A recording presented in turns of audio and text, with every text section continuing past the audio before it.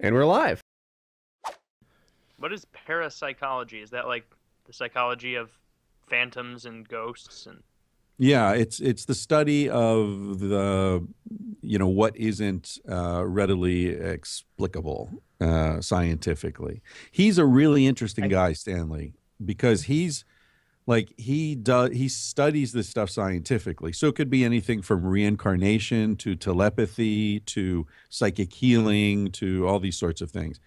Now, he's like scientific. a Ghostbuster. Yeah, he's the original Ghostbuster. I mean, he's 83 now. But back in the day, he was the guy who would be on the Johnny Carson show, the Tonight Show with the amazing Kreskin, and Kreskin would be doing his spoon bending, mind reading stuff, and Stanley would be the scientist saying, "Well, let's try, if they would have Stanley on there to explain what was happening or to debunk it." Yeah, exactly. Sorry, go ahead. I feel like my question asking is on a third grade level, but you believe in ghosts? That's what I'm getting from this? Me, personally? I'm asking. No, I've never had any experience with ghosts. Okay. No, but I certainly believe that there are, I think that we in Western science make the mistake of thinking that the only things that exist are the things that we see through our particular lenses. And I think that trips us up a lot. We're like a kid with a flashlight who thinks, things don't exist except where I shine my flashlight. yeah? What do you think's a good example of something that kind of escapes the bound of our flashlight, so to speak, that is out there that we can't prove? Placebo, right? How does placebo work? Nobody's ever explained it, and yet it's included in every scientific experiment that's been done in the last 50 years, at least in medicine, right? That's a huge effect. The color of the pill affects the response of people to it, and on levels that are not even conscious, on levels of how white blood cells respond, for example, which you can't consciously control, and yet that's affected by something like placebo, and whether the doctor is a man or a woman, and rates of healing are affected by whether or not the window in your hospital room looks out onto trees or onto a wall. There are all sorts of things that we can't explain. Hypnosis. How does hypnosis work? There are hundreds of cases of major surgery that are done with no anesthesia at all other than hypnosis. How the hell does that happen? Nobody knows. Is that true? I had never Sure. heard of I always assumed hypnosis was mostly bunk, since every time I watch it, it's like some asshole convincing a bunch of people that they're having sex on a stage in front of a bunch of drunk idiots laughing at them. Like, I never thought it was real. No, hypnosis is real. It's something that's difficult to study, and therefore there's not a lot of huge literature, but there's a significant literature, particularly of things like surgery done under hypnosis. The thing about hypnosis is that people have different levels of what's called hypnotic ability. And that appears to be largely genetic, runs in families. So, you could have 5 people and do the same technique with 5 of them. One of them might have a strong effect, and the other 4 might be left completely, like nothing happened. So when you see those stage hypnotists, before the cameras go on, they do screening of the audience. They'll have everyone stand up and, close their eyes and imagine that there's a breeze blowing on their forehead, and then imagine the breeze getting stronger and stronger and stronger. And they'll notice that some people in the audience are leaning forward because they're compensating for the breeze that they're Just imagining. a bunch of rubes leaning forward right into the ploy. So they'll see those people who are leaning forward. Then the cameras go on and they'll say, "I need some volunteers." And they'll point to the people that they already know have high hypnotic ability. So so there is a scam going on, but it's not the hypnosis. It's the way it appears that they're choosing randomly. I think by high hypnotic ability, you mean gullibility. Yeah. No, it's not gullibility. Just ability. Yeah. You know what I think of it as? It sounds like someone who's susceptible to a placebo. Like to me, they're kind of hand in hand. Like if you can convince me to stop smoking, I don't smoke through hypnosis, then What if we could convince you to start smoking through hypnosis? Right. That's called advertising. I want to see some destructive hypnotism. That's what I want to see. Now, I remember when they had the hypnotism expert come on, like the Stern Show. He suggested that smarter people were more difficult to hypnotize. So they always get a real moron to come in when they convince him, his dick has fallen off or that he's actually a woman or something. That's not true. It has nothing. It has no relation with intelligence. It's a genetic trait, and in fact, there's good reason to believe that it had a strong evolutionary benefit. So it's something that has been sort of selected for in terms of Darwinian evolution, because the thing about, you guys are framing it as gullibility, but the thing about placebo is the effects are real.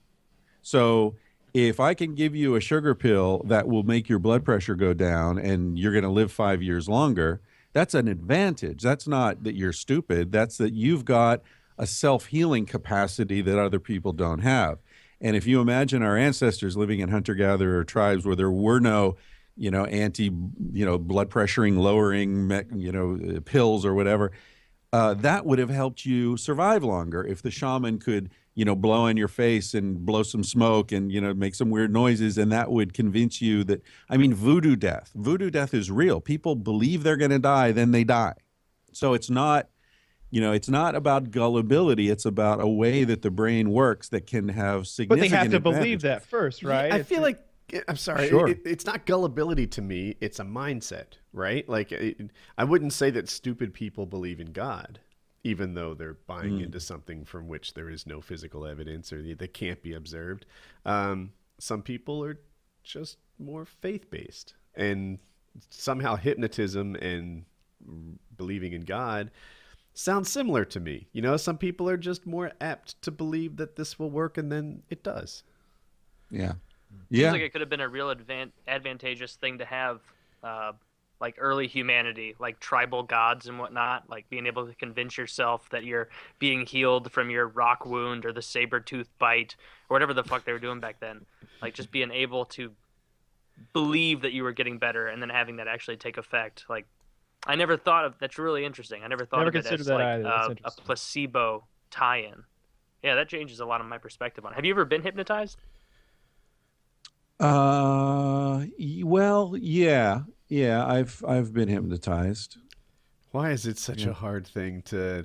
I know why. Because hypnotism is a spectrum, right? I have talked to people who've been hypnotized who say that it's almost like an out-of-body experience, and other people who say, no, it's just kind of a like half nap where you're open your mind to suggestion. And that's why I feel like your answer was hard. You're like, was I hypnotized? Exactly. That's first of all, I was trying to remember when and where to be sure I wasn't, imagining it. I may be hypnotized right now for all I know. But yeah, I do remember when I was in graduate school, and I did some hypnotherapy classes. And and you're right, it's a spectrum, because I was thinking what's not like what you guys are imagining, at least it wasn't in my case. It was just like deep relaxation. Don't lump me in with these fools. Nobody had me barking like a dog or pretending to be fucking a chair or anything. I don't need to be hypnotized for that.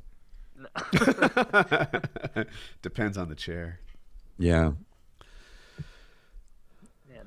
Well, on the Stern Show, they convinced Sal that that his dick had fallen off, that it was gone, and so he's just screaming, my dick is gone, I need it. It was that was great. So I really enjoy that. That's the kind of hypnotism that I enjoy. I want to see someone. Yeah, the fake kind on the Stern Show. Yeah, exactly. That's much more entertaining.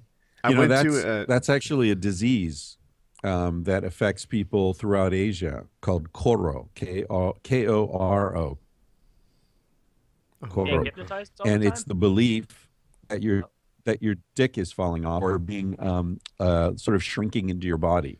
Jesus Christ. And it leads to like people killing who they believe are witches because they've been, you've afflicted me with Koro, and they go kill these people. It's look it up. It's crazy. When I was an undergrad in college, now I went to a hypnotism show, and it was very powerful. This is like 19-year-old me.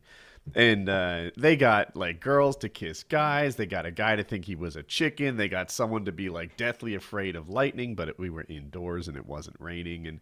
And I came away from that, young Woody, thinking that like, holy smokes, this hypnotism is fantastic. That this guy has the ability to like, he's like Xavier. Is that the guy from X-Men? Who's the one in the wheelchair? Xavier. Yeah. Patrick Stewart. Thank you. So one of my plans was, rather than study and learn the material, I could hypnotize my professors and get better grades. And it didn't go anywhere. It was complete failure. Really? That didn't. How do you initiate that? How do you? Excuse me, Dr. Waters, come here. You're getting very sleepy. He's gonna be like, "Get the fuck out of here!" When are your office hours? I'm gonna need 6 minutes of complete silence.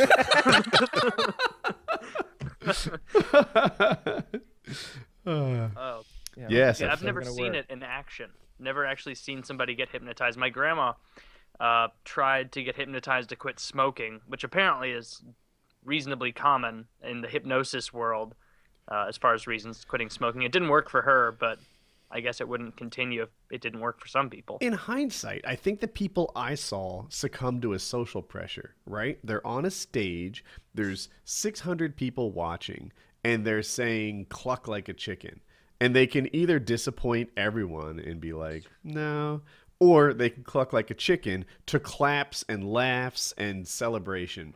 Yeah, but it's not laughs at like, look at how clever that chicken is. My God, I'm gonna high five him after this. It's look at that fucking dolt up there. Maybe being so. manipulated by that puppeteer. Your like, alternative is look at how uncool Taylor is. Look at how like disappointing I am in Taylor's like just unfun folding his arms saying no.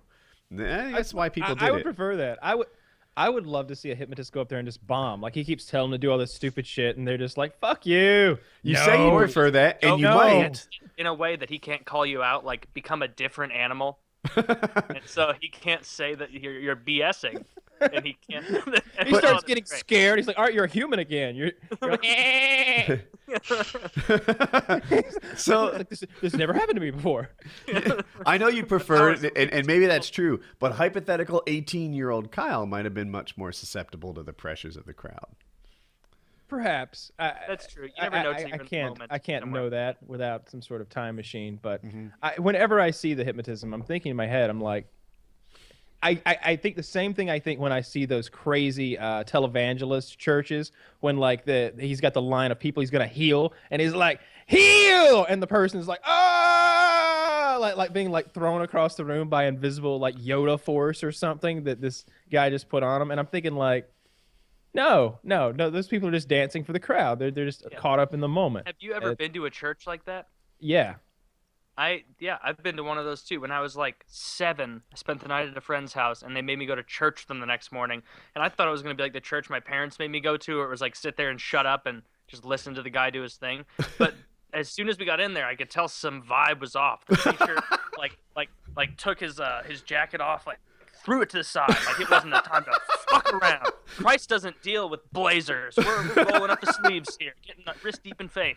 And then people like kept like dancing their way up to the front, like shaking their hands like that. And he wouldn't do like the hit thing, but he'd kind of like grab him by the shoulders and go like, "Oh Lord," and then like kind of push them on their way to the side. With like, and they were asking me, they're like, "Taylor, you want to go to the front? You want to go to the front with the preacher? You know?" No, I think I just want to go home. Have you ever been to a church where they start the people start speaking in tongues? Yes. Yeah. That makes me very uncomfortable. It makes me very uncomfortable. They would just out of nowhere, this guy next to me who I know is like a volunteer fireman, and he is not communing with God or anything like that right now. And he's just and everybody's like, yeah, pointing at him like, yeah. They're like hyping him up, like it's so silly. It was unsettling for a child. I remember that.